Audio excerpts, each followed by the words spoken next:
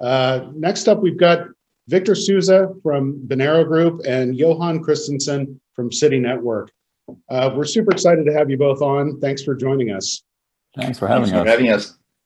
So we're here to talk about public cloud, but in particular, we're talking about public cloud in Sweden right now. We're kind of zeroing in all over the place, but as we've heard throughout this last couple of days, we've got huge public cloud growth. OpenStack itself is growing, but open source is growing, but we've got 80 plus public clouds, 175 public data centers, and we're growing all over the world: China, Europe, Southeast Asia, South America, even the US. So we're very excited to have you both on. And what, in your opinion, Johan, we'll start with you. What do you think is driving the expansion of OpenStack public clouds?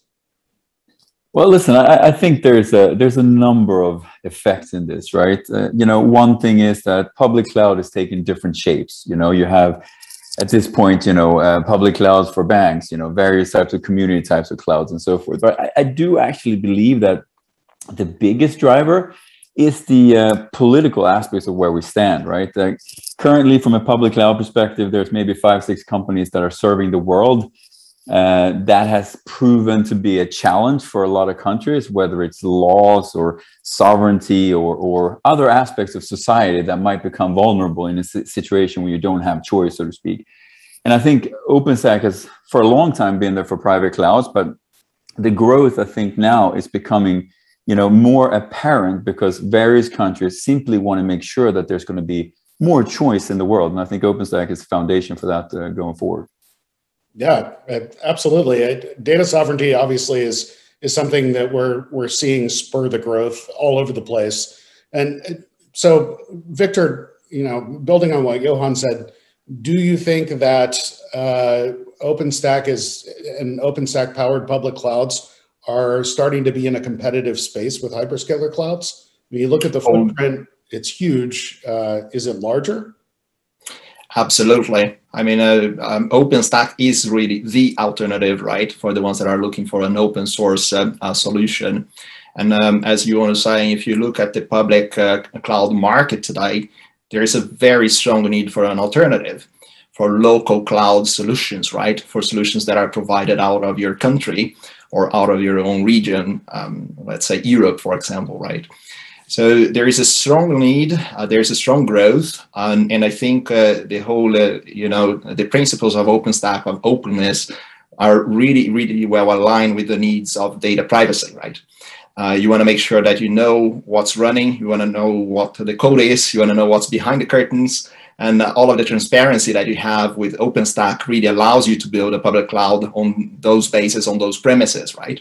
So completely agree with you, Johan, and I think the growth that we see is just the beginning, really. I think we're going to see more and more of that.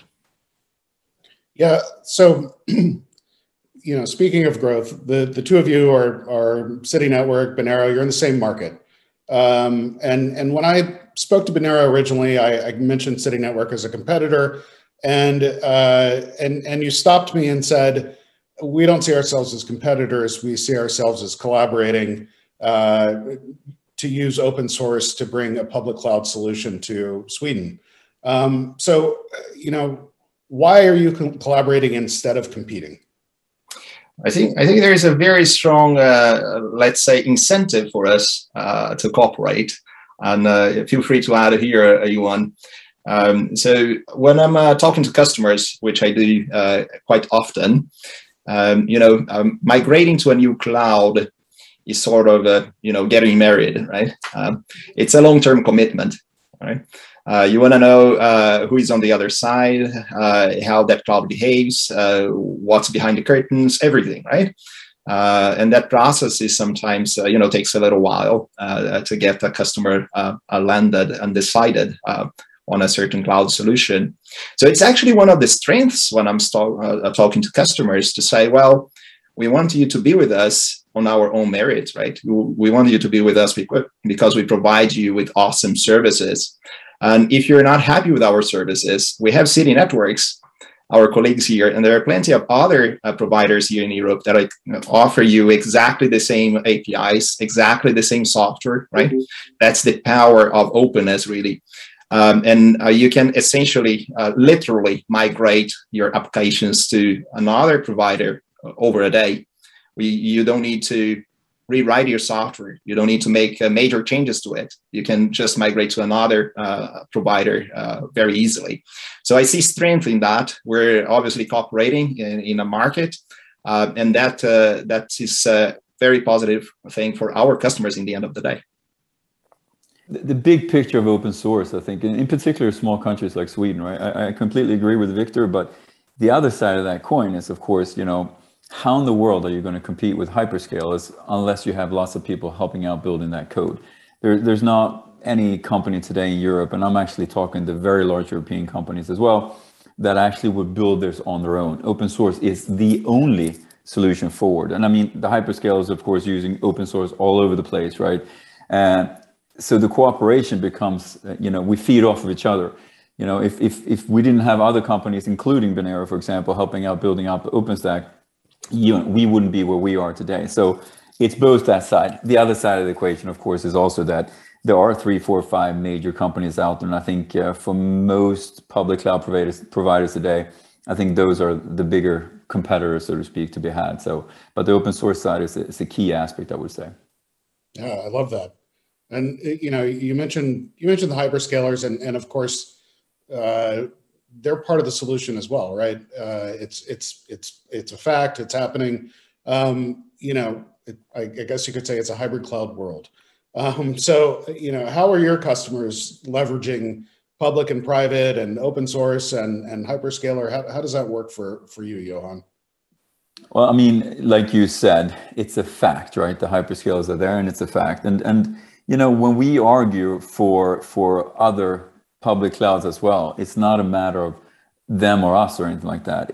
For me, it's more about a balance in the market, right? It's never been great if you have a monopoly or maybe an oligopoly, right? Because at some point that'll hurt customers, So for us, we've always looked at a multi-cloud type of world, and even from a business decision perspective, putting all your workloads in one basket, has also not been great.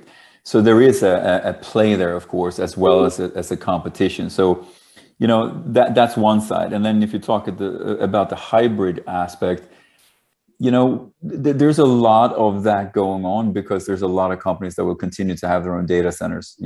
Just like Victor said, OpenStack works great in your own data center. You can easily, of course, federate that out into a public cloud as well. So I think we're hitting best of both worlds there, where you can actually do something homegrown if you want to do that, but you can also play with the big players and have us as an intermediate in that, and it works out well for the customers.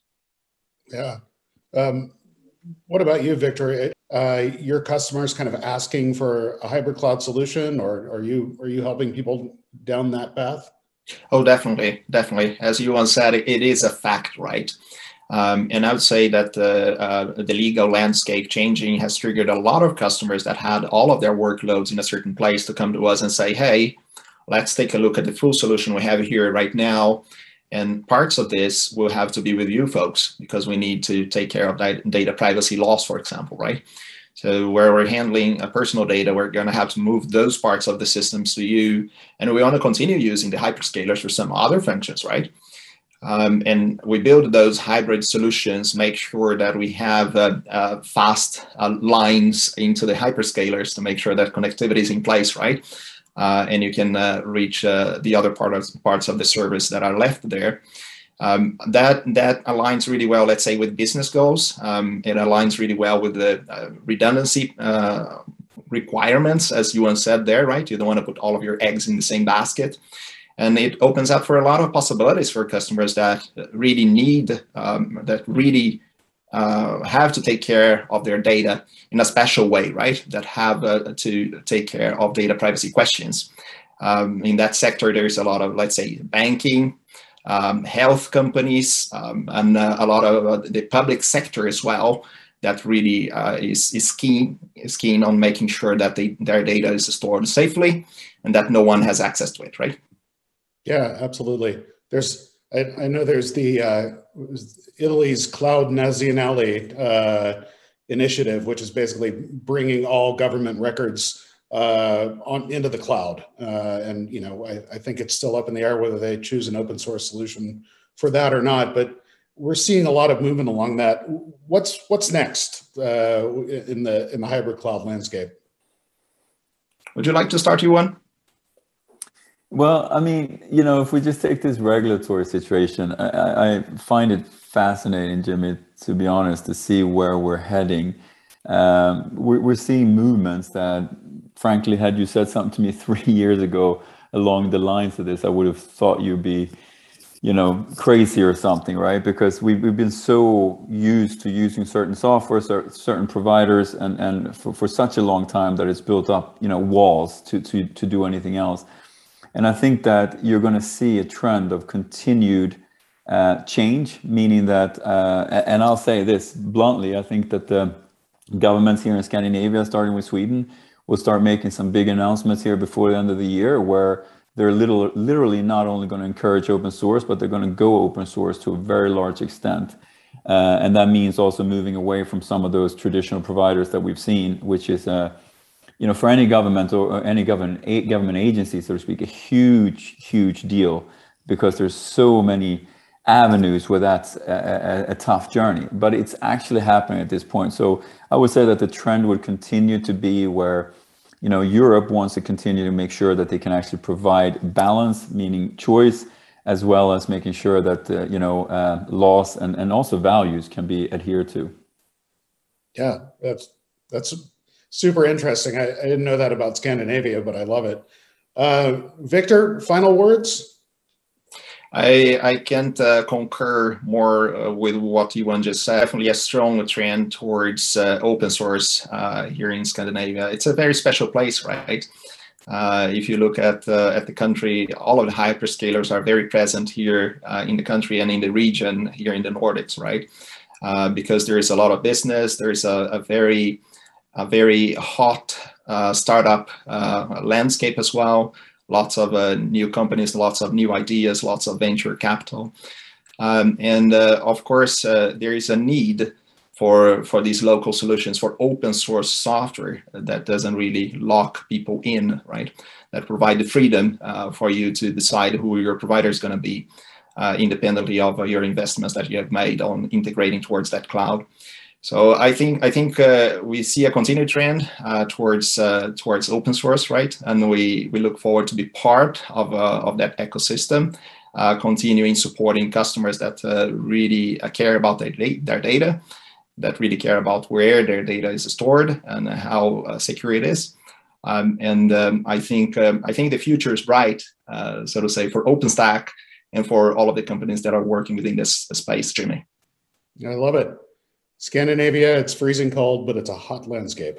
Exactly. All right. Listen, thank you, Victor, and thank you, Johan. I appreciate both of you coming on.